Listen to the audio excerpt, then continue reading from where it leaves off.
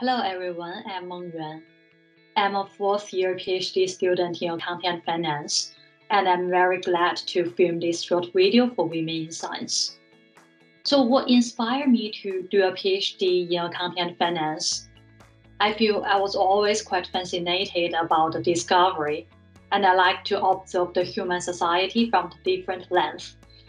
And I feel accounting is a very good tool for me to discover the world and also the human relationship in our life.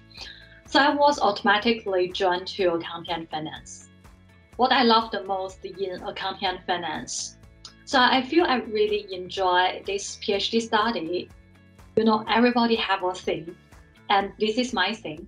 So it is in my daily routine.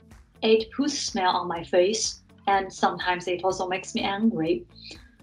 But I feel this study gives me the opportunity to be very creative in accounting, and I can do whatever I want.